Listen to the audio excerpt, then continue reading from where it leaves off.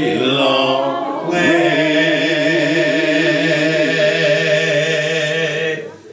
I've been blessed by his goodness. I've been saved by his power. The Lord has brought me from a mighty long way. A mighty long way.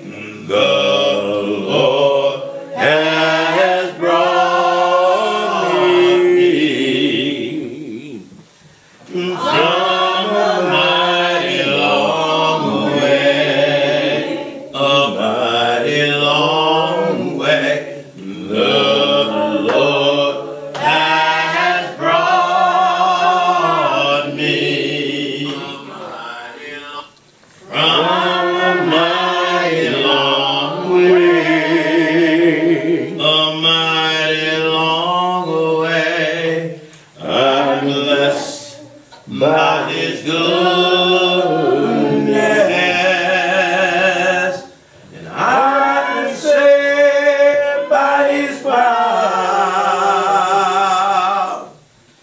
The Lord has brought me from a mighty long way. Our Father and our God, we are grateful that it is not us that we depend on. It is not us that woke us up this morning. Some of us are tired already. Even after being wakened for a short period of time. God, we know that we can depend on you. And we pray this morning that by your Spirit, you will touch our hearts, our minds, and our emotions, and all there is that makes us up. Wake us up so that we have enough to give you praise. Father, we ask that you would strengthen and encourage, move our minds past any ounce of pain or distraction, so that by your Spirit, God, you will indeed be honored. Father, we thank you and we count it as done. For it's in Jesus' name we pray with thanksgiving. Our hearts say thank you, Lord. Thank you, Lord. And amen. Can you give God a praise this morning? Can you remind God that you know that it's not about you. It's not about us. It's all about him. Amen? Amen. Amen. I'm going to ask if you would turn with me to this particular song.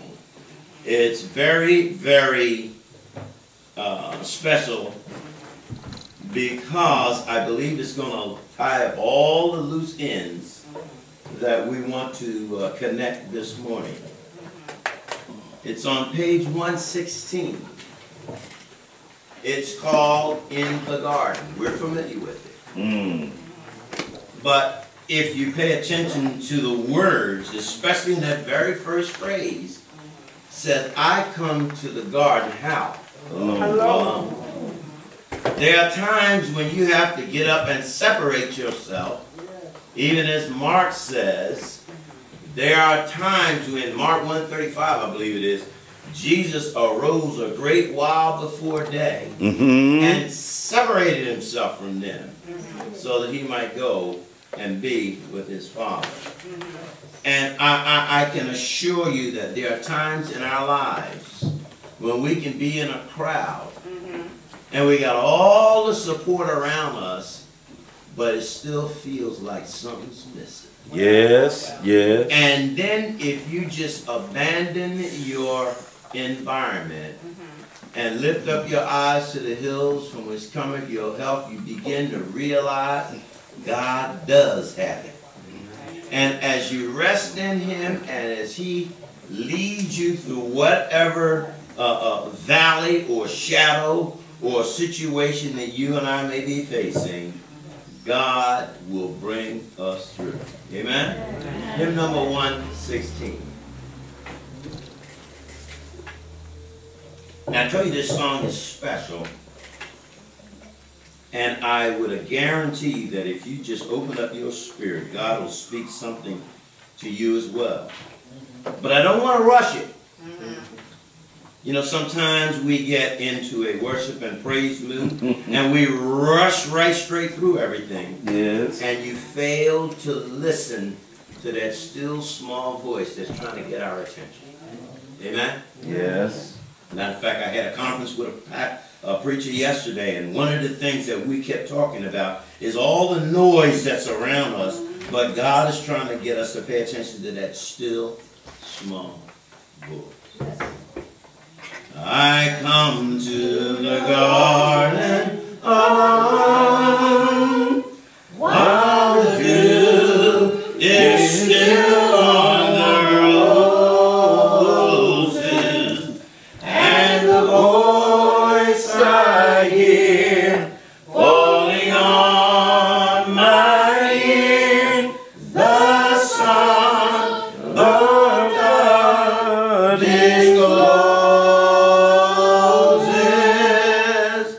and He walks with me and He talks with me and He tells me I am His own, and the joy we share as we tarry there, none other has ever known.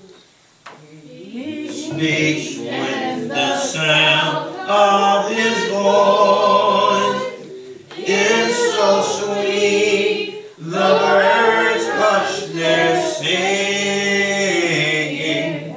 and the melody that He gave to me within my heart is ringing,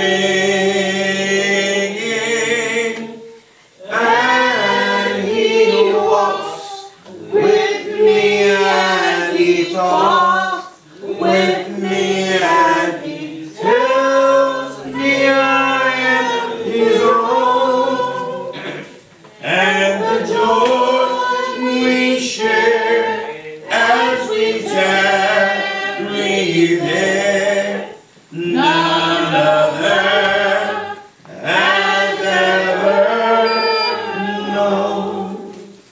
I'll stay in the garden with Him, though the night around me be falling, but He bids me go through the voice of woe. His voice to me is calling, and He walks with me and He talks with me and He tells me I am His own, and the joy we share as we tarry there, none other has ever known. About 2 weeks ago, we were in Bible study, and a question was raised about learning and listening to the voice of God. And I want you to know that's a personal thing. That's an intimate thing. Because God can be speaking to you, and we'll touch on some of that this morning, in such unique ways. There's a verse there that says that when God began to speak, that His voice is so sweet, that even the birds shut up.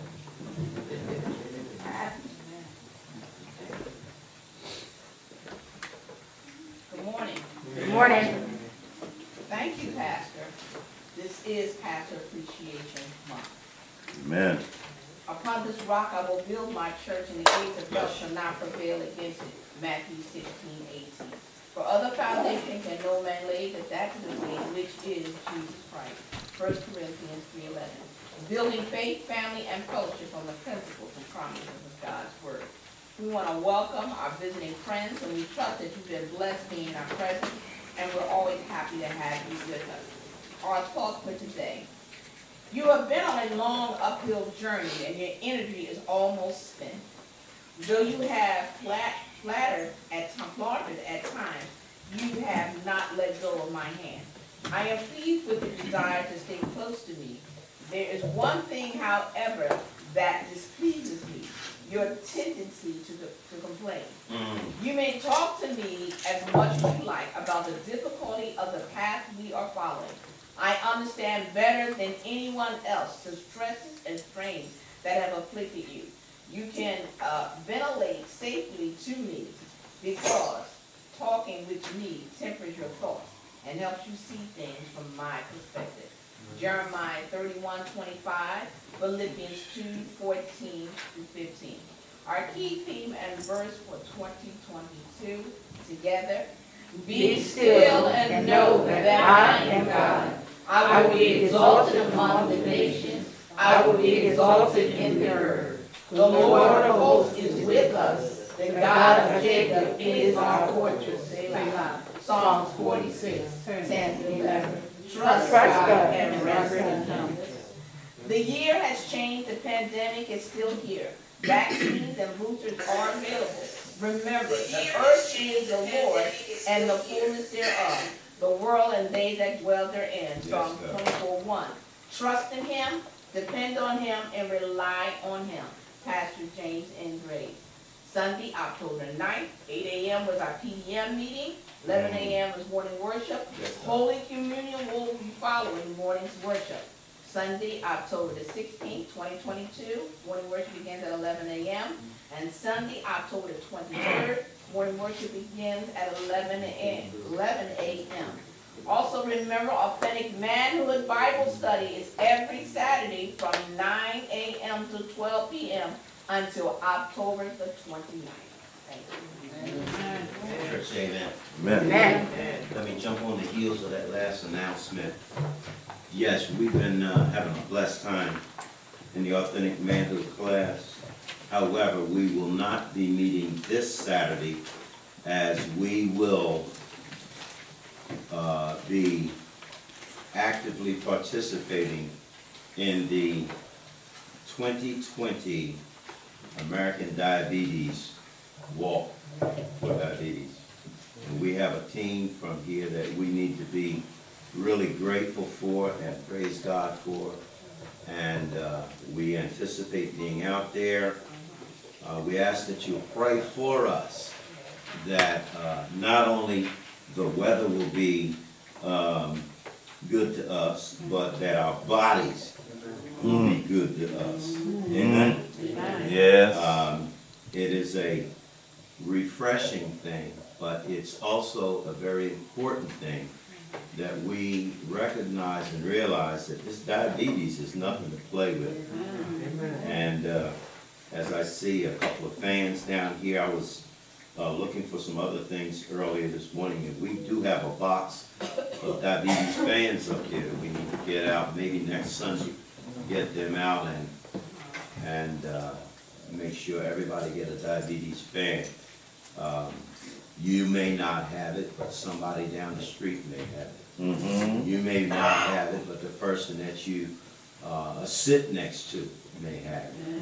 And you may not have it now, but there may be a day when they inform you that it just showed up. It's the way it was when I was getting ready for an operation, and we were getting ready to do an EKG, and the doctor just happened to tell the nurse, and he got diabetes. I said, hold it, what did you say? And he said it again. I said, you ain't treating me for no diabetes. And what it was, I was pre-diabetic all those times. He just never said it in front of me. So we need to educate our families, educate one another, and not play with this thing. Amen. Amen. Amen. Again, I want to recognize. I do have an email newsletter from both a friend and a colleague and a former classmate who gave up his ministry and life here in America. He's a missionary now over in Paris, and he's taking his entire family over there. One of the interesting things, he went to school with our son, but his father-in-law taught me when I was up at Manor. And we are grateful to know that they're doing well.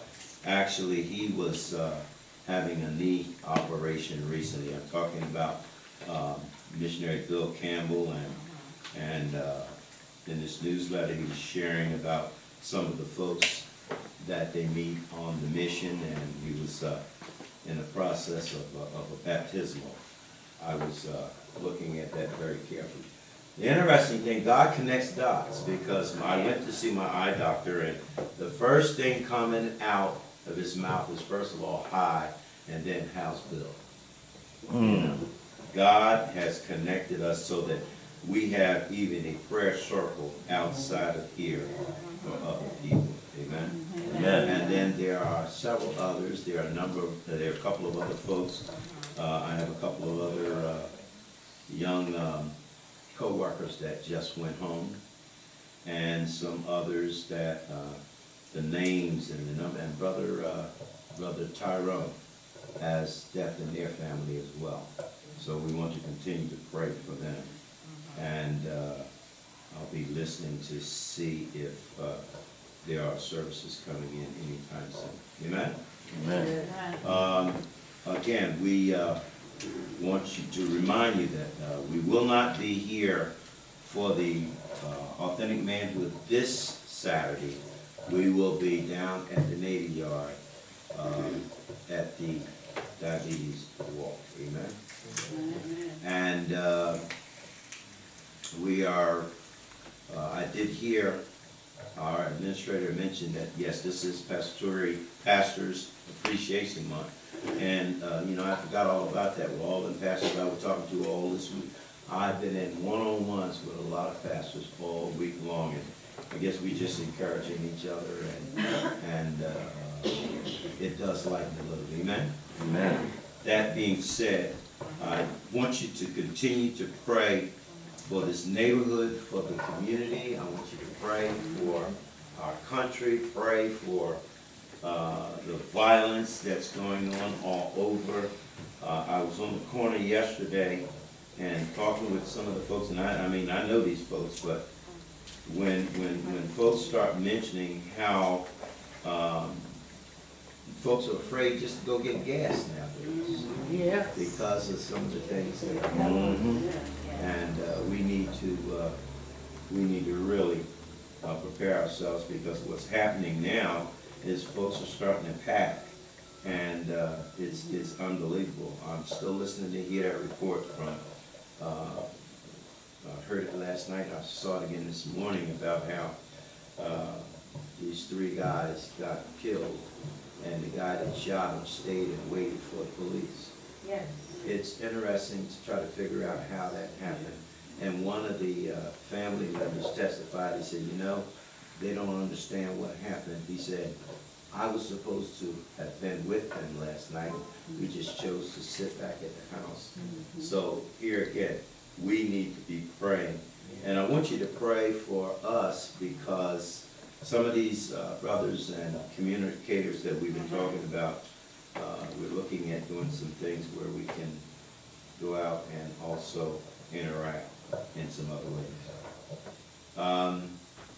That being said, if you have high school children or otherwise, I did not get to print it out, but the AID conference is again, it's going to be the 29th of October. That's American Association of Blacks in Energy, and we will be having our BEAM event, Black Energy Awareness Month. will be on the 29th of October. That's on a Saturday, down at 23rd and Market in the Pico Electric Building. And I'll try to get some flyers printed out, and those that I have your email, I'll try to shoot you an email with that information so that we can try to, I believe the 15th is the final day for registration. And we have like an online registration. You go online at Evite, I think it is, and you can go ahead and register for the event so we get good solid head counts. That's why we need to try to get that information. Amen? Amen. That being said, let's look to the Lord. Merciful Father, we honor you today, and we thank you for the way that you have such a massive world to manage. It's massive to us, but Lord, we read in your word that there was a day that you said, let there be light, and you brought all these things together. It did not strain you. It did not exhaust your power, your authority. Unlike us, we can put a light in and it'll trip the circuit, but Lord, nothing tripped with you. Father, we thank you that even with all of the chaos that we see, you are still sitting high and you're looking low. We thank you that when man failed and when we went away from the plan of God, you already had your plan in such a state that your son, before the foundation of the world, he had already agreed to come and to intercede and take our place on a cruel cross called Calvary. We thank you that he died, he got up, and even now he sits on your right hand side, still making intercession for us. Lord, we pray this morning that you will remember all those under the sound of our voice, all those that might even be visiting with us out in the multimedia family. We pray, Lord, that you will touch hearts and touch minds. And this morning, Lord, we want you to soften our hearts. We want our hearts to be so soft and so pliable that, Lord, if there's something that you want to get to us, that, Lord, it will get through the way that it should. Sometimes, Lord, we get hard-hearted. Sometimes we get stubborn. Sometimes, Lord, we become very resistant to the things that you are pressing and pointing and steering us to. And there are times, Lord, where you have to allow us to go through sometimes a valley or a shadow just to get our attention. But we thank you, dear God, for your long suffering. We thank you for your grace. And we just pray, oh God, that you would enlarge our territory so that, Lord, we can become a bigger part of the mission of God.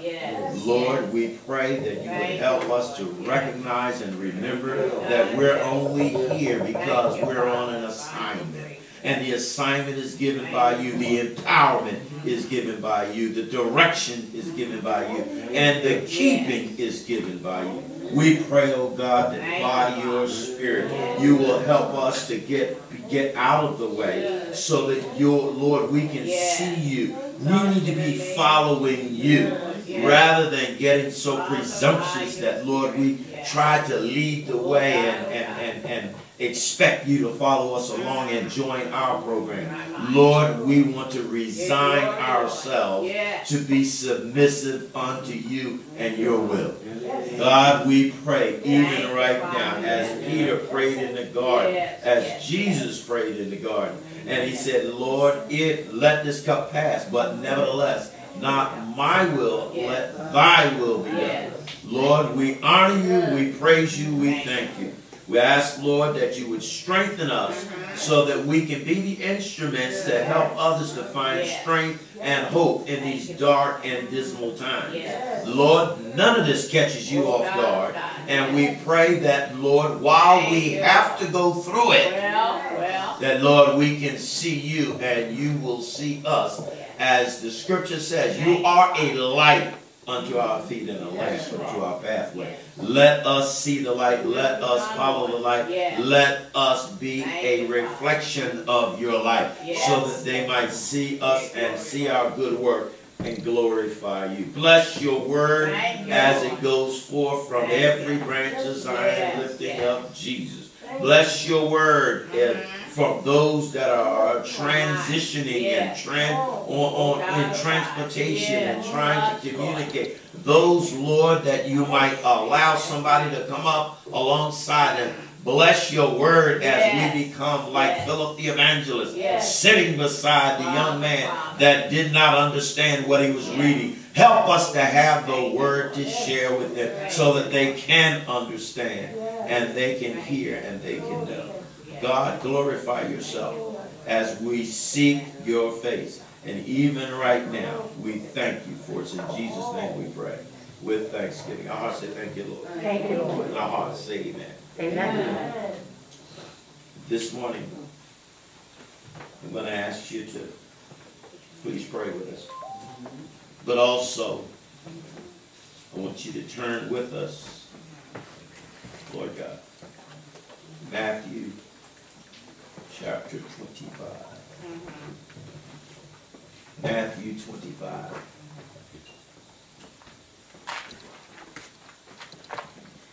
While you're turning, would you repeat after me? I will bless the Lord. I will bless the Lord At all times. at all times. His praise. His praise Shall be in my mouth. shall be in my mouth. Lord God.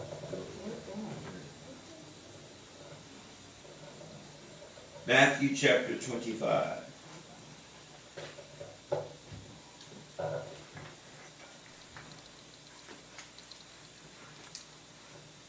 Need to do something here. Got too much motion. Matthew chapter 25.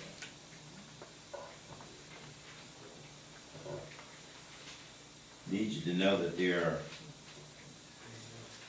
a number of things that are happening in our world that we need to be mindful of.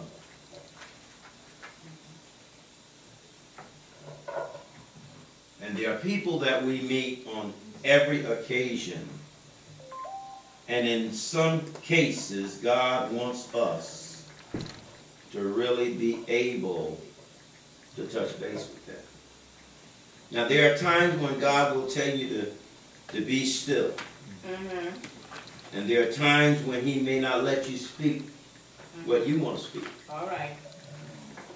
And there are times he may not let you speak when you want to speak. Yeah.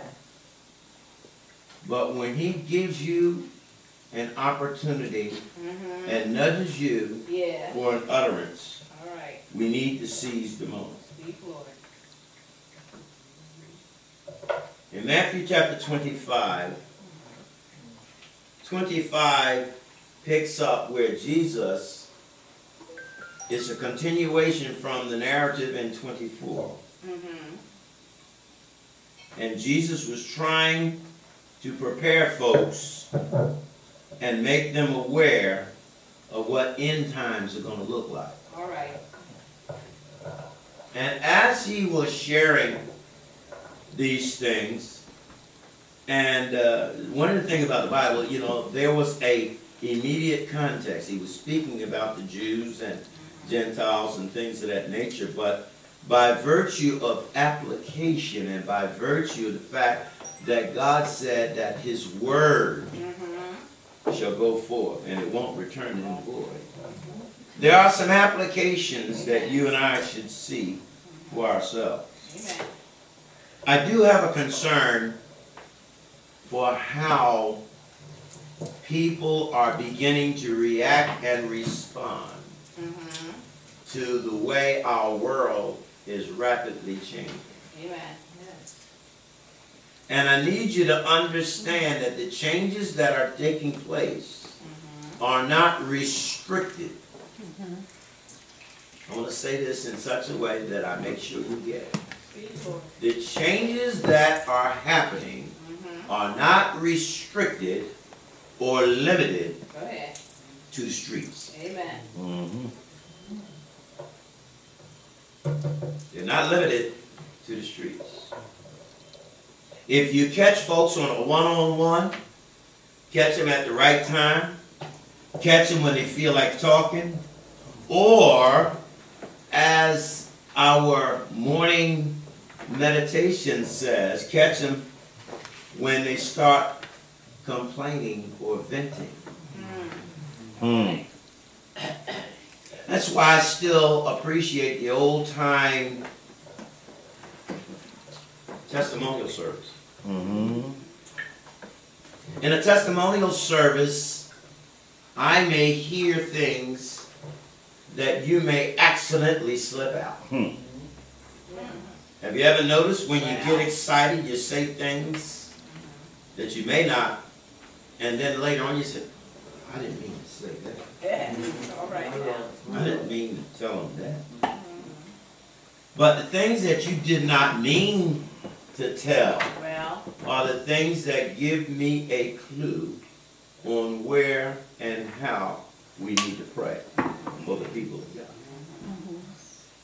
Now, I'm not speaking directly to any local individual or anybody that might be under the sound of my voice right now, but you need to understand, I've been saying for years, I have a congregation that does not meet right here at Mitchell. All right. Amen? Amen. Newsflash, so do you. All right now. Because if you're still on planet Earth and you belong to Jesus, you're on mission for the Lord, whether you have embraced it or not. All right now. Say so. You may not be engaged yet, but you are on mission for the Lord. And our mission is simply to make Christ known. Amen? And that's not so that you might be like the Phillies last night, who got themselves into the next stage of the race. But it's so that we might glorify God, so that we might point folks to Him. But this is a very special passage, and there's a couple of different ways that I can go. But I want to follow the way the Lord wants me to go today. Amen? Beginning with verse 1, and I believe today I'm going to go old school. Old, straight up, King James. Amen. I heard that. All right now. Then the kingdom of heaven will be. See, he's trying to help them to understand what things are going to be like. One of the things that you should be hearing a lot more these days is you're hearing a lot more folks talking about kingdom discipleship, the kingdom of God, instead of the highlight of my church, your church, this church, that church. See, it's a kingdom mission. Yes. Yes. Before this church came into existence, before it ever became a farm, it was still a kingdom mission. Amen. So he says, then the kingdom of heaven will be like 10 bridesmaids. This is a parable. Who took their lamps and went to meet the bridegroom. 5 of them were foolish, and 5 were wise. Now I want you to understand that I didn't write that. All right now. It says that in your Bible too. Amen. Pay attention to God. Because we need to understand the mind of God so that we can follow the mind of God. Like Jesus said, Paul says, let this mind be in you, which is also in where? Christ. Verse 3. The 5 who were foolish did not take enough oil, olive oil, for their lamps. But the other 5 were wise enough to take along extra oil. When the bridegroom was delayed, they all became drowsy and fell asleep. Said something about being drowsy earlier, didn't it? At midnight, they were roused by the shout, "Look, the bridegroom is coming. Come out and meet him. Verse 7. All the bridesmaids, you hear that? All the bridesmaids got up and prepared their lamps. Then the 5 foolish ones asked the others, please give us some of your oil, because our lamps are going out. Well, well, well. But the others replied, we don't have enough for all of us. Go to a shop and buy some for yourself.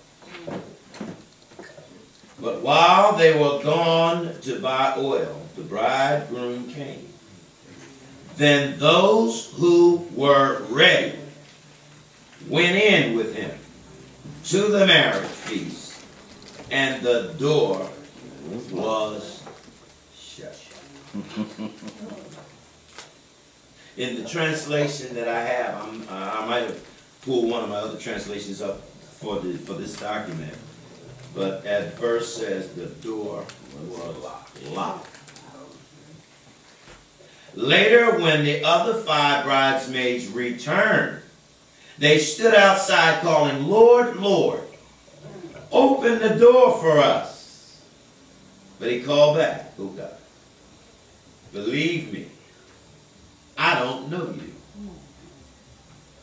So you too must keep watch, for you do not know the day or hour of my return. Yes, yes. I want you to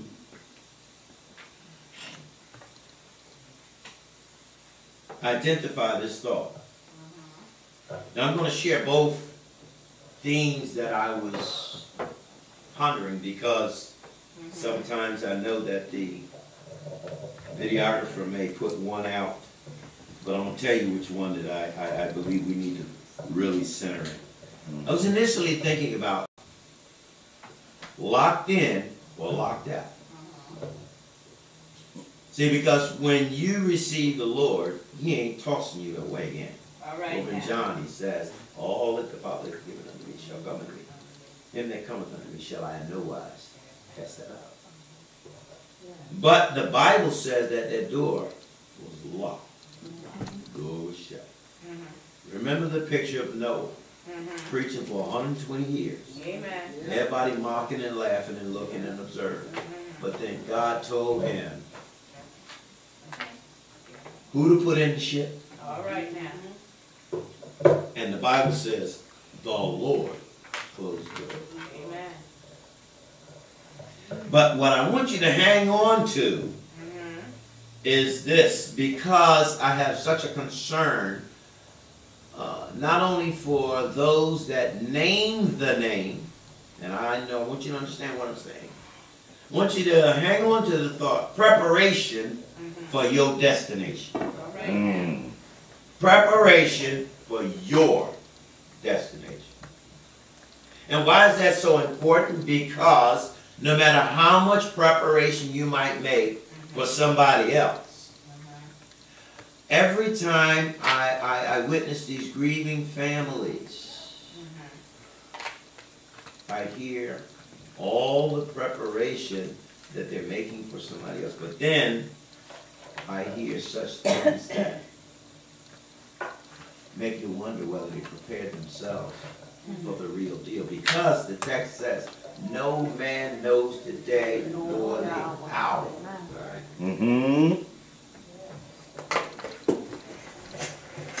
I got a call just the other day of another young person, about 38 years of age, that went home. And I keep hearing, as I look and observe this other family, and all they say is, they were too young, too young, too young. Another phrase I keep hearing is, no parent is supposed. Yes. All right now. Bless you. Thank you. No parent is supposed to bury their child. Mm. Yet you see all through the Bible Well. where it does happen. Yes. See, the circumstances may be different. Well. The situations are different.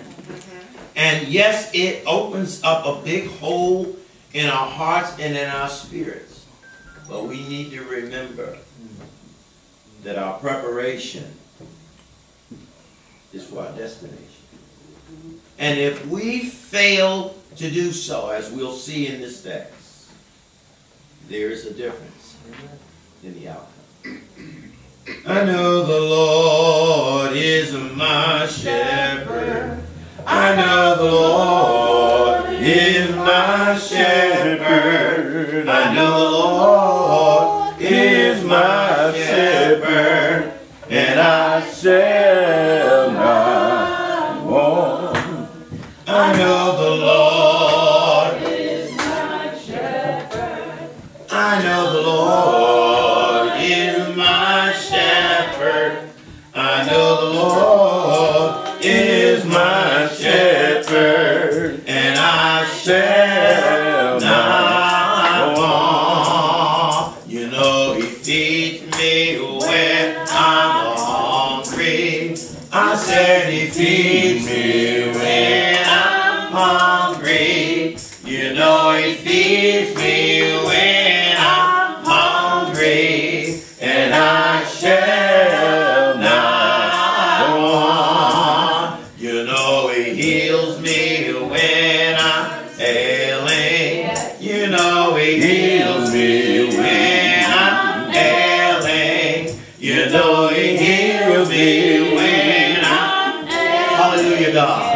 And I shall not want. He saved me when I was lost. You know, He saved me when I was lost. I said He saved me when I was lost. And I shall not want. I know the Lord is my shepherd. I know the Lord is my shepherd. I know the Lord is my shepherd. And I shall not want. Yes, God. Yes, God. Thank you, Lord. May the words of my mouth and the meditation of my heart be acceptable in Thy sight, O Lord, my strength and redeemer. Listen to these words just captured together. All the bridegrooms got up and prepared their lamps. Then the 5 foolish ones asked the others, Yes. please give us some of your oil. Why? Because our lamps are going out. I'm tired of waiting for folks Bless them, Lord. Touch, Lord. after they've lost a loved one All right now. Keep them, Father. to begin to get to the place Well. where we've got to pour all this energy Yes. in making somebody sound like they were what they were not. All right now. And then he says, but others replied, Yes. we don't have enough for all of us. All right now. Go to a shop and buy some for yourself. But while they were gone to buy oil, the bridegroom came. Then those who were ready went in with him to the marriage feast, and the door was shut or locked. I heard testimony of someone just a few days ago. I'll tell you, it's a famous person. All right now. And this testimony was an event that took place in their life, and I've had this to happen twice in my own life, where someone reached out or someone called out or someone sent me word And I remember on this one occasion, my father told me that a certain person was looking for me. I did not know that they were ill. I did not know how ill they were. I did not know how close they were to crossing over. And I did not know that God had made some changes in their lives. Well. But when I went to that homegoing service, the one thing that gave me a little bit of gracious peace is the fact that I knew and understood from their living testimony that God had stopped by. All right, all right. Thank you, Lord. Thank you. And had a conversation in their life. Thank you, Lord. Yes. I heard testimony just the other day about how in their humanity, Yes. this particular individual, their sister wanted a sandwich and they just wanted to be left alone that day. They had no idea that the very next day that sister was going on out here. Well, The text says no one knows the day or the hour yes. Amen. Yes, yes. when the Lord is going to call All right. for you and I. Yes. See, we're living in a time when more and more we see people expressing concern for the things that can alter their mortality. My mind. Yes. We have been listening and watching and working with folks, and we see how when you start bringing God into the conversation, Well. the crowd begins to disperse. My mind. But some of the things that are getting folks' attention these days are gun violence, drugs, Yes. senseless shootings, Yes. innocent victimization. My mind. Innocent victimization, what does that sound like? Sounds like something you might hear on TV, but here's what it is. Even as late as yesterday, someone sent me a clip. And in this particular clip, it highlighted a pastor whose wife had just gotten shot. How did she get shot? She was laying in her own bed at night, and the bullet came through the wall and hit her in the head. And the bullet went through the head and lodged somewhere down, he said, in her sinus. Jesus. How many times have we heard of these children Yes. Yes. being innocently Yes. victimized? Yes. Yes. Schools and other such. Yes. Folks hijacking vehicles Yes. Yes. Yes, Lord. and don't know what they're doing. And running and trying to hide and trying to get away from somebody and wind up on the pavement plowing people down. Yes. And folks are losing lives. At which point, we begin to see, let's just put an alarm. We begin to see that the left out needed some preparation All right for now. their destination. Yes. Yes. Those 5 that were left out needed some preparation for their destination.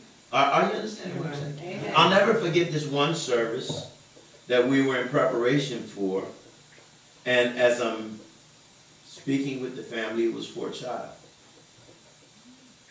And my heart was uncomfortable because whenever we come with a family and we begin to try to work with them and try to comfort them and try to understand the family's needs and understand the direction and the flow of the service, one of the things that I'm always looking for, and I'm counseling and coaching you right now. You know the Lord. Amen. Make sure your family know you know the Lord. Amen. Amen. If you know the Lord, if you don't plan your own service before it's time, at least make a demand that they put way up top Yes. that you receive the Lord Jesus Christ as your personal Savior. Don't leave nobody guessing. Amen. Amen. Because I began to ask and I said, well, I'm trying to figure out what their expectation was. Because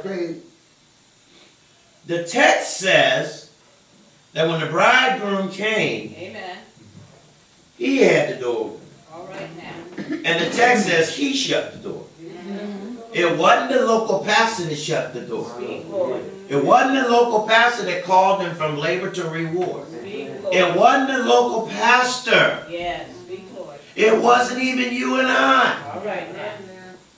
But the preparation that needs to take place in their lives need to take place while they have life.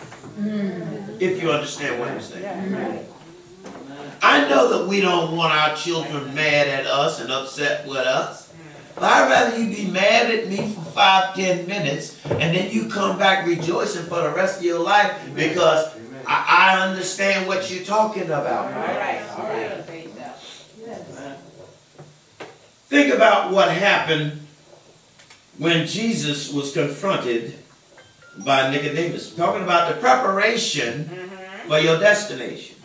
John chapter 3, the Bible says that, that Jesus was at a place.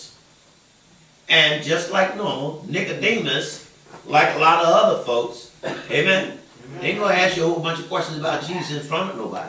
All right now. Nicodemus came to Jesus by night. Yes. And as he began to inquire by night, Rabbi, we know that thou art a teacher come from God, for no man can do these miracles that thou doest except God be with him. Now, the important piece that I want, the hinge pin is that Jesus didn't waste no time theorizing. Amen? He didn't waste time going through all of the speeches and going through the scrolls and going through all that kind of detail. He just come straight out and said, verily I say unto you, except a man be born again, he cannot see the kingdom of God. All right now. Make it plain. See, there are things that I can hear you say, All right now. and then when I pass them through the filter of the text, sometimes I can agree with you. All right. But sometimes I got to ask some questions. All right now. Because the text says, you'll know a tree by what? It's fruit. By fruit. All right now. Amen. Go ahead. And you keep coming in here telling me how much you're in love with the Lord, and in between every other word of the speech that you're trying to frame, you cussing me out or cussing somebody out. All right now. Watch yourself. You give me an indication that there's some preparation All right now. for your transformation. Help us, Jesus. The Bible goes on to show that Jesus did not engage in frivolous conversation. As Nicodemus continued to pour out questions that would lead away from the truth. What did Nicodemus say? Lord, how can a man be born again when he's already old? Can he enter the second time into his mother's womb? He wanted to go into a health discussion, a science discussion. All right now. Amen. Jesus' response was sharp, precise, and to the point. See, I learned a lot about how Jesus fielded questions, and sometimes I might irritate you because you'll ask me a question and I might take you down a rabbit trail before I give you an answer. Jesus would take you down a road and make you think about what you're asking before he answered. Listen what he did. And that's why he also taught in parables. Jesus answered in verse 5. He said, verily, verily, I say unto you, except a man be born of the water and of the Spirit, he cannot enter into the kingdom of God. That which is born of the flesh is flesh. That which is born of the Spirit, marvel not. Right back to the point that I say unto you, you must be born again. All right now. And I say this for the benefit of those that may not see me face to face. I want you to understand that I love you and that I care for you, but I care more for you than you might think I do by virtue of the straightforwardness of what I just said. Jesus was straightforward with Nicodemus. He didn't bite his tongue. Yeah. He didn't waste his time. He Speak, came Lord. straight out. You know, here, listen to what the Bible says. No man knows the day or the hour. Say so. But listen to what else the Bible says. It's appointed unto what? Every man wants to die. And after death, what? Judgment. All right. Listen to what else the Bible says. Yeah. And we talked about this in Sunday school last week. Yeah. And in Sunday school, we talked about how old Herod was a proud and an arrogant man, and he was all puffed up. And what did Herod do? Well, Herod felt like I done did justice in all these people that I'm pleasing because I have put James to death, and he set his sights on putting Peter to death and others like that. But what happened is, while Peter was in jail, God stops by, All right now. pulls Peter out of jail. Yes, yes. Has God pulled you out of a set of All right now. circumstances? Thank you. And if God pulled you out of a set of circumstances, Yes, yes. have you stopped long enough to thank Him? Thank you, Have you Lord. stopped long enough to praise Him? Thank Have you you. stopped long enough to say, Thank hey you, God, Lord. I know it ain't me? Or do you just go on down here prancing Thank you, and Lord. showing off your blessing Thank and you. not showing off your blesser? Thank you. Thank you. Amen, Lord. Thank you. The Bible Thank you. makes it clear Mm. that Jesus is the blesser. He's the one. Yes. And I want to make it clear that just because your name is on a church roll, My Lord. All right now. I want you to see in this text that all 10 of these bridesmaids, All right now. they palled together. All right now. Say so. Only Jesus knows Yes, yes. what's going on in the human heart. Yes, Lord. Jesus. We can all walk down the street, and when we're in Yes. school, they tell you to get in line, and they might tell you what order to get in line. Amen. But if you standing in that line, it doesn't matter about you, whether you're in height or whatever the case might be. Correct. The only one that knows Yes. the real deal Speak, is the Lord. God that has already examined your heart. Say so.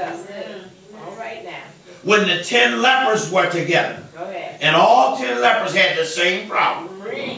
and they went up to Jesus and they asked Jesus All right now. to give them a healing. Yes. And Jesus said, go show yourself to Go the ahead. priest. All right. All 10 Yeah. walked together My down the highway. Yeah. But all 10, All all 10 Yeah. got the healing. Go But ahead. the Bible says only one stopped, looked at himself, checked Yes. himself out, Yes. turned around, Hallelujah. go back to the Lord to give him some praise. Yes. Thank you, Lord. Now those other 9 Thank did you, not know All right now.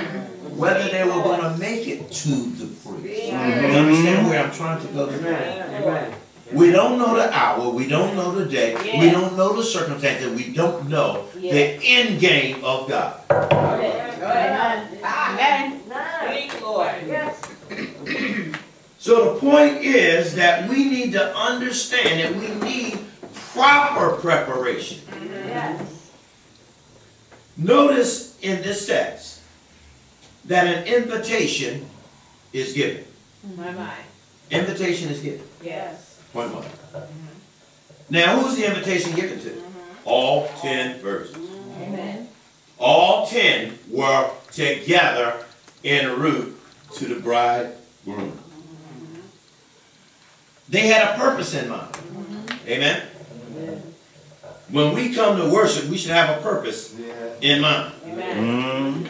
I sent our leadership team a message a few days ago that I saw, and I just believe that we all need to remember. They say we need to remember that the one that has called us, the Lord, is the one that we should be preparing for worship. Amen. Amen? Amen. I'm going to see if I can pull it up real quick so you can hear it exactly like they said. I don't even want to steal his thought. He said, in worship, we often fail to remember that God is the primary audience. Yes. Yes. God is the primary audience. Yes. That's why I keep reminding you that when the Lord done delivered you, that ain't your All testimony. right now. That is a testimony of what God is doing in your life. Amen. When God delivered you in that accident, that was God's testimony. Yeah. When God got you up off that hospital bed, that was God's testimony. It's not yours. God gets the praise out of it. Amen. He also go on to say, we are not to design worship Yes. to please a crowd. Yes. Thank you. We engage in worship Yes. to praise our God. Yes. I hear what I'm saying. See, the 10 versions, they all got the same invitation. My mind, yes. And they all had a purpose in mind. What was their purpose? Their purpose was to go to the bridegroom. Yes, sir. Now, underneath your purpose, sometime I got to check out your motive. Right. Go ahead. What is your motive Well, for trying to keep that purpose? well, If your motive is just to get first in line, if your motive is so that you can get some more clicks and some more links, if your motive is so folks can recognize you, guess what? You may have a problem when you get there. All right. They all had a destination in view. Their destination was to get to this wedding. Amen. Amen. And they all had an expectation. What is their expectation? That they be received at the wedding. Amen. You need to think about that. Go ahead. See, we got a destination, but we have an expectation with that destination, but there was a problem, and their problem was the difference of opinion about how to prepare for the event. You know, there's another parable that Jesus told, and in this particular parable, he was talking about a wedding feast. And this one guy, you know, they invited folks, and folks didn't come, then they invited some more folks, and he said, well, there's still more room, and he invited, he said, go out to the hedges and the highways and compel them to come, and he invited all these other folks. And this one guy, he had such an attitude that he didn't even bother to change his clothes. He didn't even bother to try to make an appropriate appearance. Are you understand what I'm saying? He didn't even act like he was going to fake it. My. I've seen some folks like that. Bless the Lord. They come in. Want to take over the worship service? All right. They got a testimony that's better than everybody else's testimony. well. Help us, Jesus. They want you to know where I've been and what I done and how the Lord done delivered me and all that great stuff. But they never give God his press. All the press is about you. You see, we all got an invitation. But our preparation may be different. Look at this. Preparation was different. The text shows that there was no difference in their purpose. Their purpose, everybody wanted to get to the wedding feast. Amen? Amen. There was no different location. Are you understanding what I'm saying? They were going to the same place. So they traveled together. They were no doubt phone hustling, even though they didn't have phones. They were listening to each other. They knew what was going on. And you know, one of the things that we were teasing about from seminars in the past where they say you can get rebels, you can get a whole crowd full of folks, and in just a few moments, all the rebels will assemble together. All right. Yes. And we watched it happen. Amen. We sit back and say, watch. All the rebels get together. All right. And what happened is, it's very interesting the way, see, Jesus was a master storyteller. But when he told stories, he wasn't telling stories to make you laugh. He wasn't telling stories to make you think that he was smart. He was telling these stories to get us thinking about the kingdom agenda. He said the kingdom of heaven, look at verse 1, the kingdom of heaven will be like 10 virgins who took their lamps and they went to meet the bridegroom. You see, 10 virgins going to meet the bridegroom, going together. Same purpose, same place. All right. They traveled together. They assembled in the same or nearby locale. They had the same hope of what? Meeting the bridegroom. There was no mention of a difference in their qualifications or their status as virgins. You know how sometimes folks will start picking your reputation apart?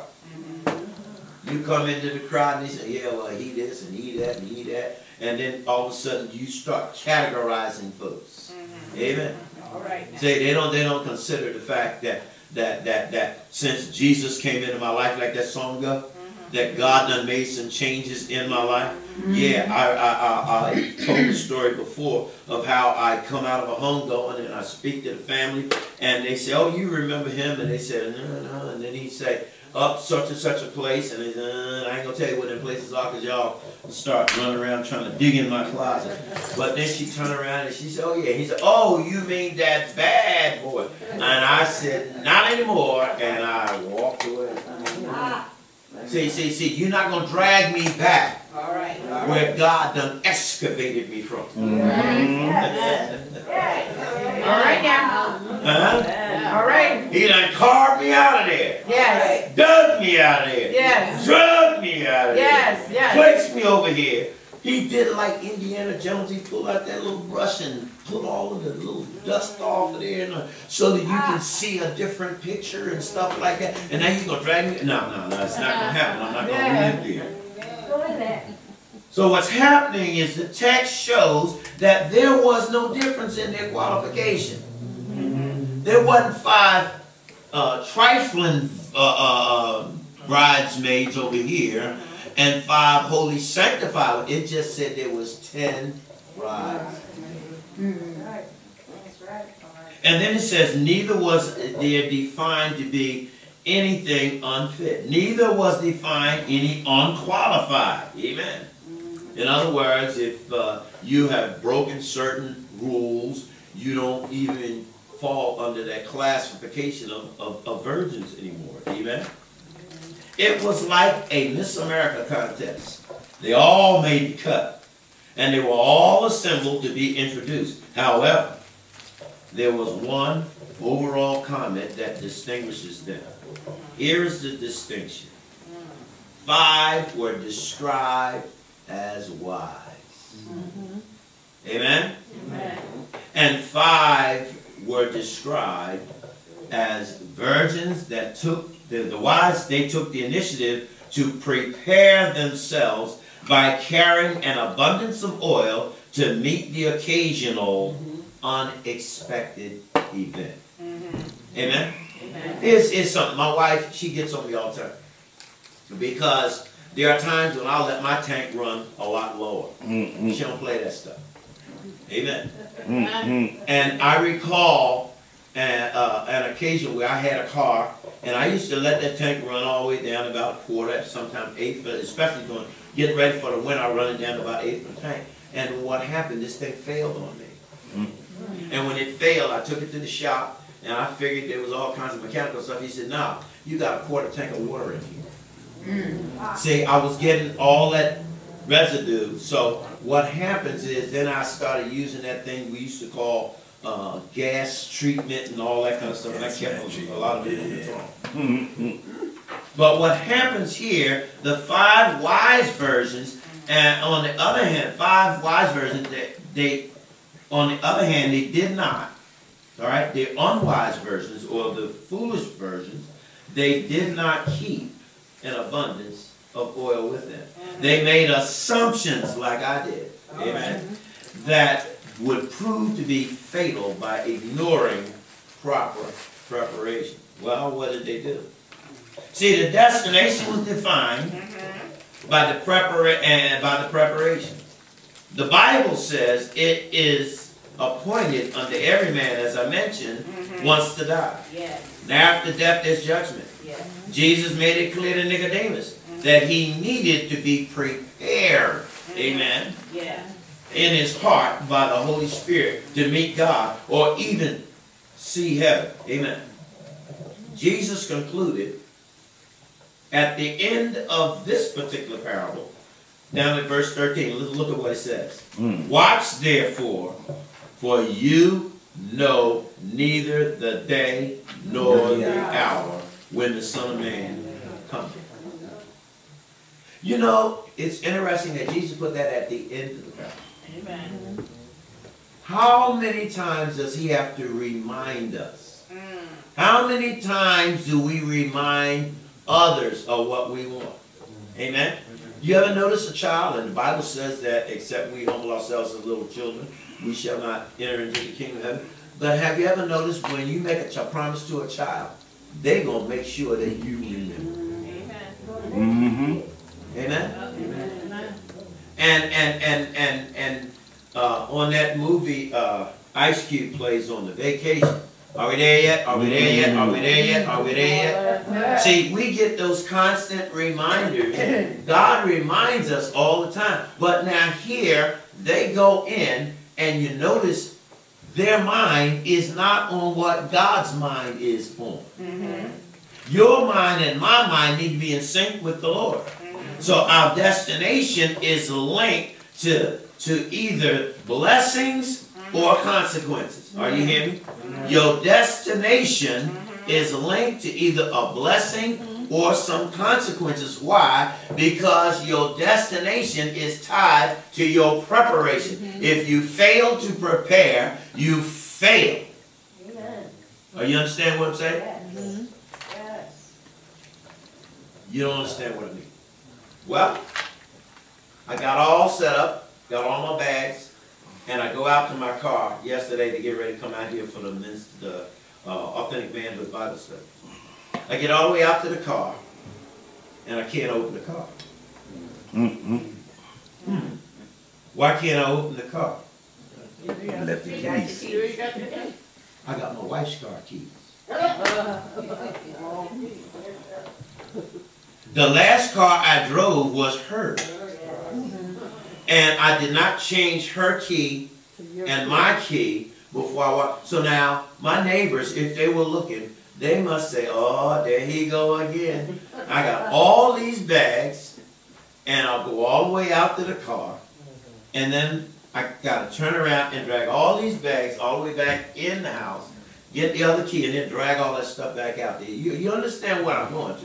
See, God gives us time to remember. He even allows circumstances to occur in our lives to remind us that we need to be properly prepared for the journey that we're going on. Yeah. Speak to us, Lord. Amen. All 10 versions got in motion Go ahead. when the call came out. Here's the news flash. The 5 were moving without delay or hesitation. They got their stuff ready. They got up and they were ready to rock and roll. But the 5 foolish, they set out and they hit an unplanned delay in that they were running out of the oil to complete the check. They come to realize,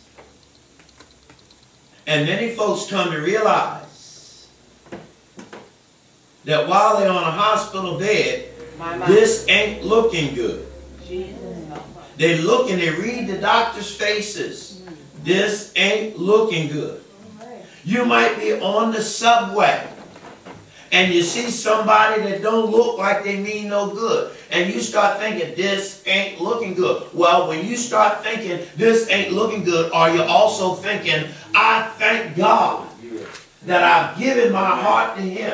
I thank God that to be absent in this body. I thank God that if I get caught up in this set of circumstances, I thank God that I'm on my way. I thank God that if He come over to me, I got a word that I can share with Him that might change His destination as well.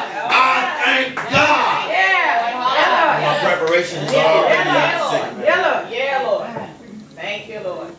See, the Bible shows us that when they turned around and the foolish realized that we can't make it on what we got, what did they do? They go running over to the 5 wise virgins and they say, look, can you give us some of your oil? Amen. That sounds like a testimony I heard in here this morning. How the enemy want to distract you. How the enemy want to pull you back. How the enemy want to take your mind off what you're supposed to have your mind on.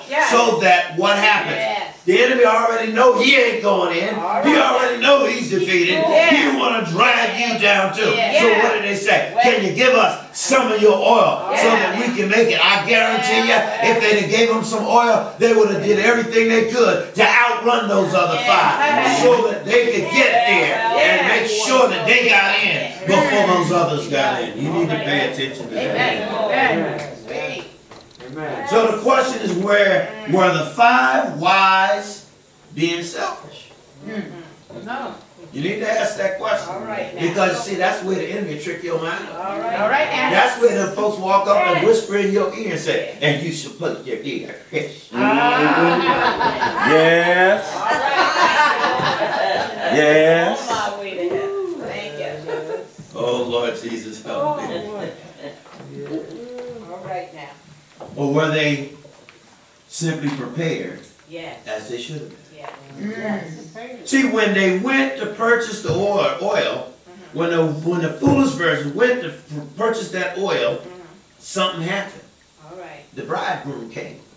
Well, The Bible says you don't know when he comes. That's right. that's true. Are you understanding what I'm saying? Now it's When I had that fall a few weeks ago, Yeah. on my way to the floor, you need to hear me. Yeah. On my way to the floor, I'm praising God. I'm thanking Him even for the pain I'm getting ready to incur. I don't know whether I'm going to hit that floor and slip on and find myself home in the presence of the Lord. But I was thanking Him while I was falling. Are you understanding what I'm saying? You and I need to have our preparation ready. So no matter what we come in contact with, we know that if I slip out of here right now, Yes. hey God, I see in a little bit. Are you understanding what I'm saying? You didn't hear what I said. I didn't say, hey mom. I didn't say, hey dad. Mom and dad can't do nothing for me now. It's God that's got to get me through this thing. Hallelujah. Mom and dad will wait. Yes. Eternity is long. I'll get there after a while. But right now, I need to make sure that I am in tight with Jesus. Only those who are ready went in to the marriage feast. Because the door was open. And I like when you etymologize and you start looking at those words, and the Bible says in verse 10, while they were going to buy, the bridegroom came, and those that were ready. Did you see that? I got that underlined in mine. Those that were ready. I want to ask a question this morning. Regardless of how cute you look, regardless of how well you feel, are you ready? Are you understanding what I'm saying? See, John the Baptist, he didn't have a chance to get a brand new suit. He was hanging out in the jail because he done told somebody some truth that they didn't want to hear. He was still hanging out in jail, and they eventually cut his head off, but he was still hanging out in jail. And when Jesus gave his eulogy, Jesus said, ain't nobody out there greater than him. Why? Because he was prepared.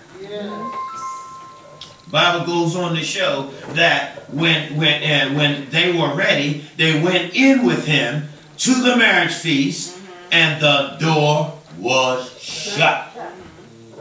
Amen? Amen. Do you realize I love my wife? Amen. We've been married 48 years. But when I count it all up, it's 53. Are you understand what I'm saying? But guess what?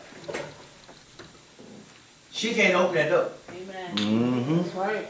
She can't shut the door. She can't say, God, I ain't ready for him to go yet. I made that appeal with the Lord while I was standing there at my mother's bed. I said, come on, God. Mom was 89 years old. She was 2 months shy of her birthday. I said, come on, God. Can't you give me 90? You can give me 99, Lord. Can't you give me 90? You can give me 90. You can ask. Yes. He said, ask and you shall receive. seeking, you'll knock, and knocking, the door will be open. Yes, yes. But it's got to be according to his will. Yes, yes. Are you understanding what I'm saying? You can beg all you want, but if it's not according to his will, it ain't gonna happen. Yeah. He's not ignoring you. Yes. It's just, watch this now, watch this now. You need to remember this. His will trumps yours. Yes.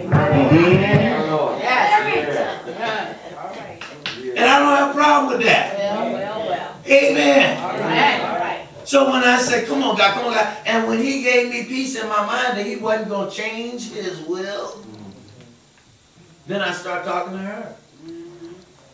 You see, when the door was shut, the conversation was over between the wise virgins and the other virgins. They didn't even call out to them anymore. The text says, I love it. Afterward, the other virgins came also, saying, Lord, Lord, open to us. You hear that? Yes. Open to us. They didn't call the other virgins no more. But the Bible says, he answered. The Lord answered, truly, I say to you, I do not know you. Anybody familiar with Matthew 7, I think 21 through 23, where it said they come to the Lord and they said, Lord, Lord, didn't we prophesy in your name? And didn't we cast out demons in your name? Didn't we do many wonderful works in your name? And Jesus turned around and said, hey, depart from me, you workers of iniquity. I don't know you. Why did he not know them? Their preparation wasn't complete. Amen. You can dress up like a Christian. You can learn Christian language. Amen. You can learn how to do that sanctified march that we used to do coming down the aisle. We're marching to sun. And we can even learn that sanctified two-step, you know, where you got some parts that walk down the aisle and turn this way, turn that way, and all that. And when we were in the male course, we used to do that short stomp, and we spin on it. We can learn all that stuff. All that stuff. Yes. But if your preparation is not right, you're not right. And if you're not right, you're not going in. Amen. See, we all have been given an invitation to do what? To come to the Lord. The invitation came to us in a whole lot of different ways. It could be personal. It could have came through the Bible. Could have come through the church, through a gospel tract, through preaching, teaching, Sunday school, vacation Bible school, TV, radio, music, movies. It could have even come to you by a sickness. Hadn't Jesus asked folks if they wanted to be made whole? What did the man say in John chapter 5? I ain't got nobody to put me in the pool. He said, I didn't ask you that. Do you want to be made whole? Is your preparation, do you have a desire that you might be whole? You know what I'm talking about? Whole. He's not just talking about your body. He's talking about your whole being wants to be involved and engaged with God. You understand what I'm saying? So the Bible says, once he was in sync, his mind in sync, his heart in sync, his spirit in sync, Jesus said, get up from there. Pick up your bed. Go on about your business and take this stuff home. God will do it for you. He will do it for me. Even God speaking to your heart, we can have all received an invitation. Have you taken care of your preparation for your destination? Are you understanding what I'm saying? See, when Jesus spoke to Nicodemus, he spoke to who? Nicodemus. Are you understand? That was Nicodemus could be made whole by himself, so that Nicodemus might make sure his preparation was right, his preparation was in order. Your invitation is for you, not your mother. We used to sing a song, not my mother, not my father, but it's what? Me, oh Lord. I'm standing where? In the need of prayer. Not my sister, not my brother, but it's me, oh Lord. I'm standing in the need of prayer. And if that is not where your focus is, you might be in danger right now. If you joined the church because your wife joined the church, but you never said, Lord Jesus, like the man that he held his head down, didn't even lift his head up, beat on his chest and say, have mercy on me.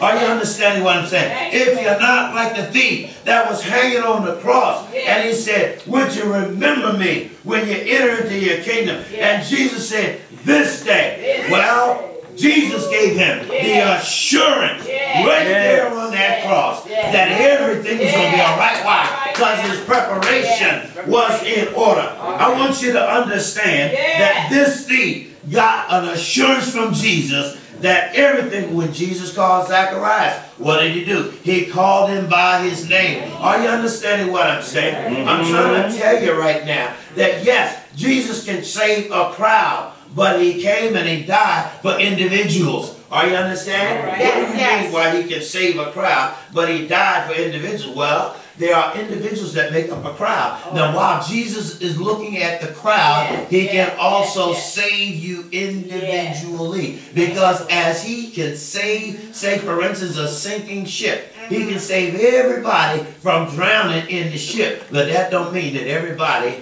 that got saved out of drowning on the ship, from drowning on the ship, got saved to go home to be in the presence of the Lord. Are you understand? I told you, like those lepers, what did they do? They all got the blessing, they all got a healing, but some of them went away without the joy of the Lord being their strength. Are you hearing what I'm saying? I'm talking this morning about your preparation for your destination. If your preparation is right, then you're going to be all right. If your preparation is wrong, my challenge to you today is you better stop now. You better drop to those knees. You better drop your heart. You better bow that head and say, hey God, you know me. You know my heart. What does Psalm 139 say? Search me, O Lord, and know my heart. Try me and know my thought. See if there be any wicked way in me, and lead me in the way everlasting.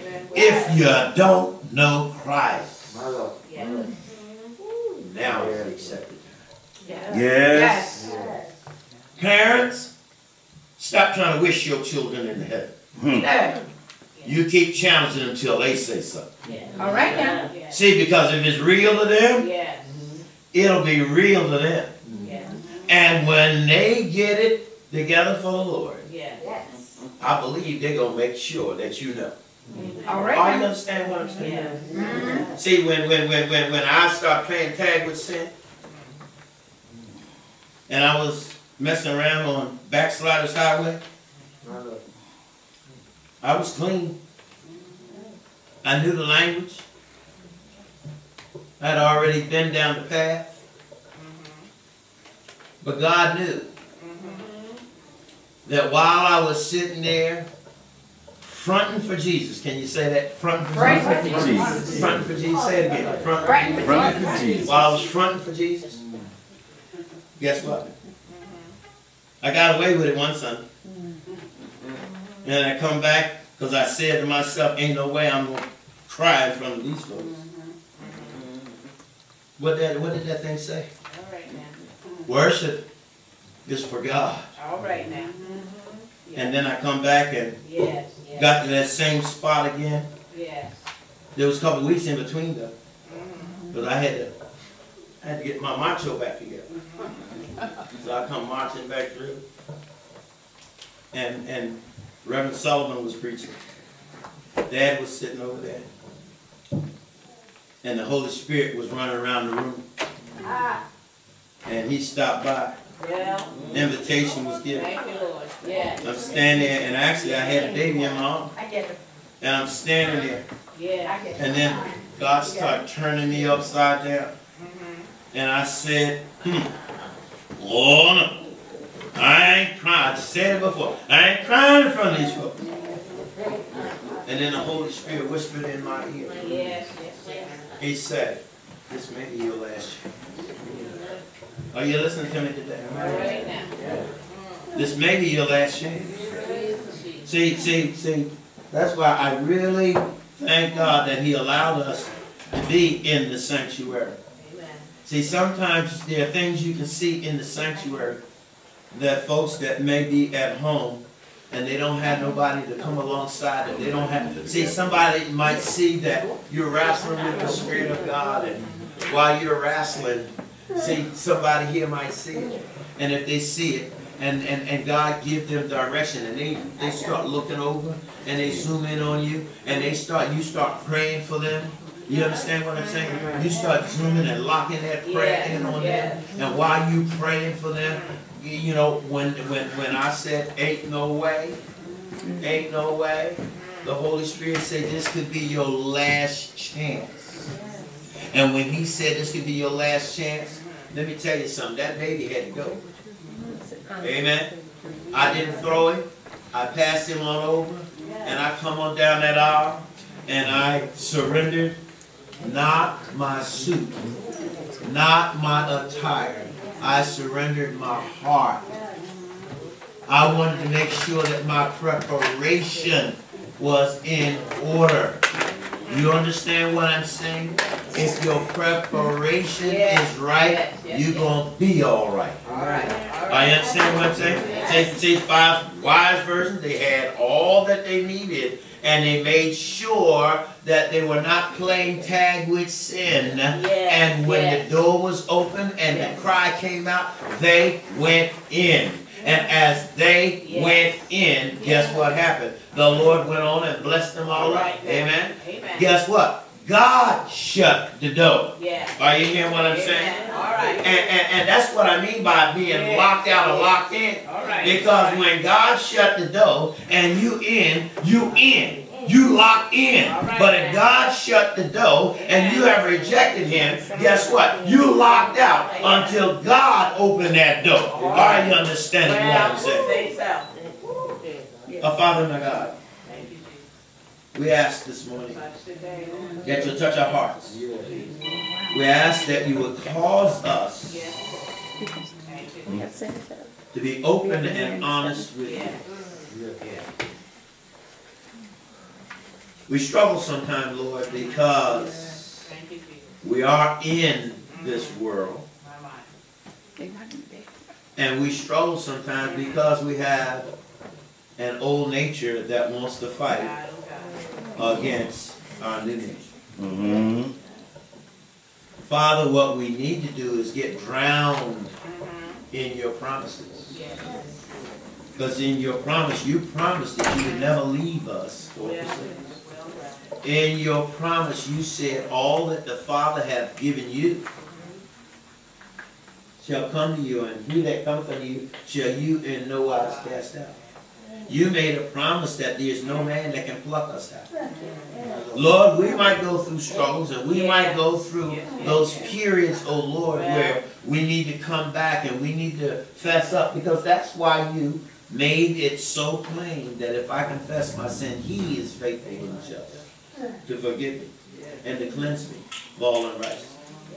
Holy Spirit, we are so thankful that the scripture says that we are sealed by you.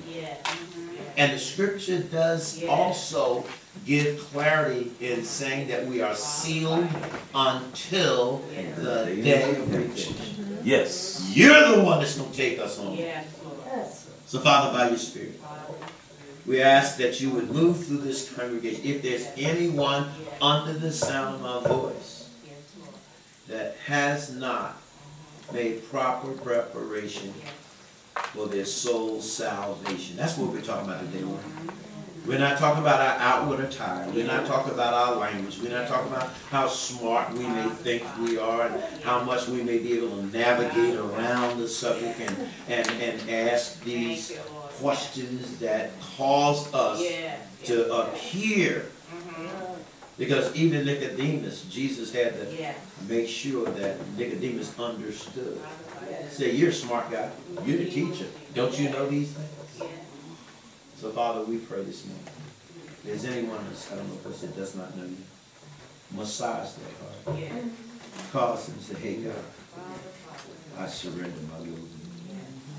If there's someone at home that is going through and they need, oh Lord, somebody to nudge them to be honest with you, we pray that the Holy Spirit would fill that place like he did in the upper room. And that he would massage their hearts, massage their consciences, so that they too might surrender their word, their will to you.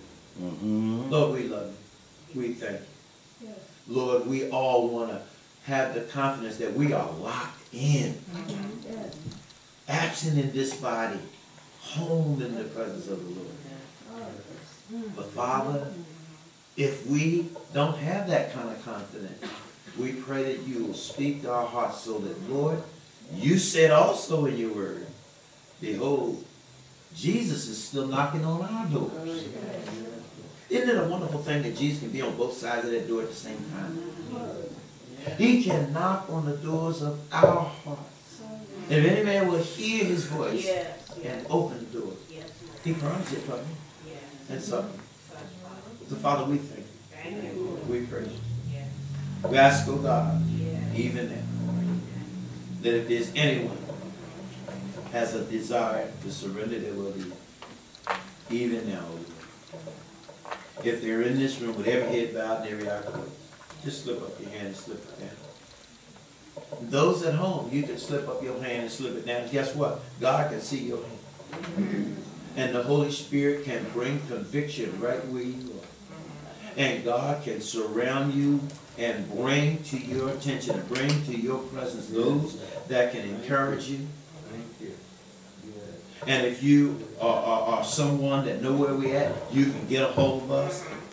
My prayer is also that God will bring folks into your circle of influence so that they can encourage you in your walk. Father God, we thank you. We praise you for all that you're going to do. We praise you for all your people, and we praise you for everything, oh God, that needs to take place in our lives so that we can be absolutely sure and confident in our spirit that, Lord, our preparation is right for our destination. In Jesus' name we pray. Our hearts say thank you. Thank you, Lord. Amen. Amen. Can you give God praise? Another news flash. How many folks will live eternally? How many folks are going to have eternal life? It's not a trick question. Everybody. You're either going to live eternally with the Lord, or you're going to live eternally away from the Lord. And if you're away from the Lord, there ain't but one other place to go. So my challenge and my encouragement to you is to prepare yourself to spend time with the Lord. Amen? Amen. Can you give God a praise? Amen. This being second Sunday, we're going to make preparation at this time to worship the Lord with our Holy Communion. Amen? Turning your Bibles or your books to responsive reading 590.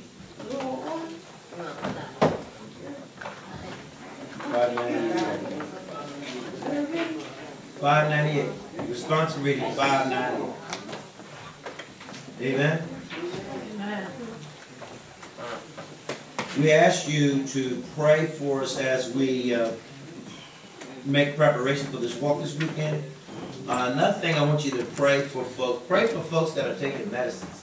Because sometimes those medicines can give you side effects, and they can make it look like you're trying to imitate David that time, and he was frothing all out the mouth, but he did it on purpose. Amen. And God used it for his deliverance. Responsive reading number 598. 598. Amen. Amen. And that's out of 1 Corinthians 11, and it's verses 23 through 24. There were things that were going on in the behavior. I mentioned earlier how we can learn how to do certain things. We can learn how to fit in. Well, there was some bad fitting during that time. And there was some behavior that was not up to par. And what happened was Paul had to write back to them. See, when these letters came out, they came out for a reason. Amen? Amen. When a message is preached, it's preached for a reason. Amen. When a word is read, it's read for a reason. When God's word was preserved, it was preserved for a reason. Amen? Amen. So over in 1 Corinthians, as they were, Paul wrote back to the church to give them some instructions on proper preparation and conduct in worshiping the Lord around the Lord's Supper. The Bible says, I'll read the light print, you read the dark. We'll all read the last verse together. For I have received of the Lord that which also I delivered unto you, that the Lord Jesus, the same night in which he was betrayed, took bread. And when he had given thanks, he broke it and said, Take, eat, this is my body, which is broken for you. This do in remembrance of me. See how God is always asking us to remember, right? Amen. After the same manner also he took the cup when he had supped, saying, This cup is the New Testament in my blood. This do ye as oft as ye drink it in remembrance of me. For as often as ye eat this bread and drink this cup, ye do show the Lord's death till he come. Wherefore, whosoever shall eat this bread and drink this cup of the Lord unworthily, amen, shall be guilty of the body and blood of the Lord. But let a man examine himself, and so let him eat of that bread and drink of that cup. But he that eateth and drinketh unworthily eateth and drinketh damnation to himself, not discerning the Lord's body. For this cause many are weak and sickly among you, and many sleep. But if we would judge ourselves, we should not be judged. But when we are judged, we are chastened of the Lord, that we should not be condemned with the world. Wherefore, my brethren, when ye come together to eat, tarry one for another. Together. And if any man hungry, let him eat at home, that ye come not together unto condemnation. And the rest will I set in order when I come. Let me tell you what that last verse means. He said the rest, if there's any other issues, when I get there, we can talk about that. And we'll set that in order as well. Amen? As we come together, there are two orders, sacraments we call them, and that is Holy Baptism and the Lord's Supper. And what happens is that as we come together, and Jesus said, do this as often as you do it in remembrance of me, we're going to ask that we might bow our heads. You'll notice in that reading, he said that if we got some issues that are unresolved, you need to put that at the foot of the cross. You need to deposit it before the Lord. Casting all your cares upon him, for he cares for you. We're going to ask the Lord to bless. We're going to ask the Lord to bless this bread and this, I usually say this drink, but this wine, I'll use the word that's in the Bible, but I'll let you know up front. Don't expect to get that. It's going to get you excited for the games right now. What do we say? Worship is to be centered around the Lord. He said, eat and drink as unto the Lord. Amen? If there's special need for assistance, somebody support that. Amen? Let's look to the Lord. O'Brien. Thank you, Lord. Thank you,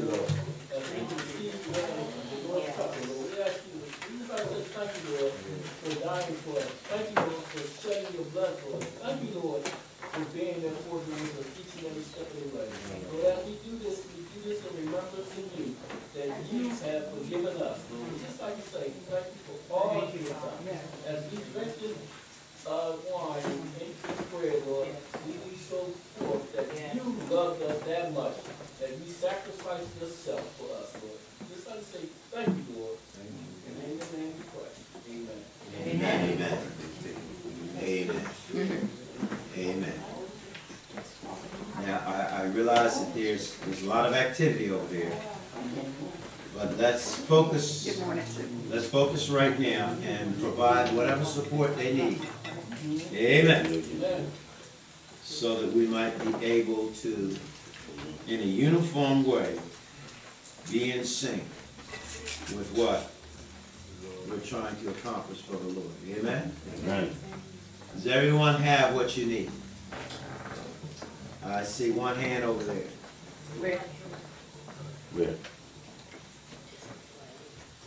Does everyone have what they need? I got it. Amen.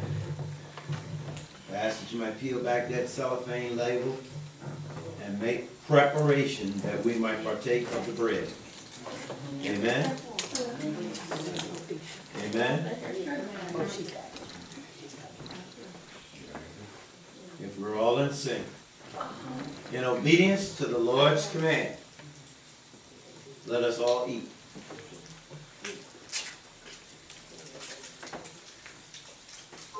Now you may peel back that other layer. Be very careful.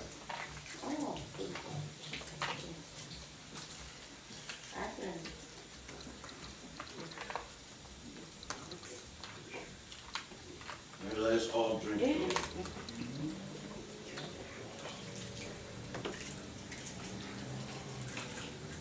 Amen, amen. Amen. There's a song that we used to sing as we were growing up. And I think it's rather appropriate when we think about your preparation for your destination. Because I want you to go out of here thinking and concentrating on those things. This may be the last time. This may be the last time. This may Be the last time. Maybe the last time. I don't know. I said, this may Maybe. Oh, this may Be the last time. This may be the last time. Maybe the last time. I don't know. I said it May be the last time. I don't know. well, it May be the last time. I don't know. Don't you want your last memories with your brothers and sisters in Christ to be something that you can rejoice in? Want you to say, you know, God, I am so grateful for worship today. Give God a praise.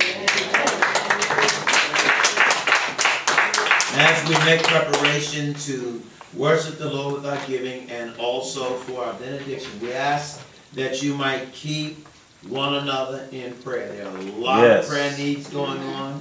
There are a lot of folks whose hearts are heavy. There are some that are sick. There are some that are trying to navigate the waters of confusion. There are a lot of mental issues. There are a lot of other things that are taking place. So let us continue to pray one for another, that God will give us strength and guidance.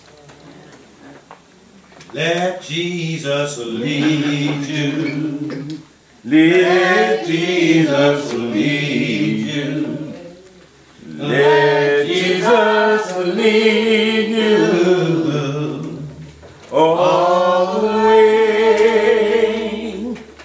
all the way from earth to heaven.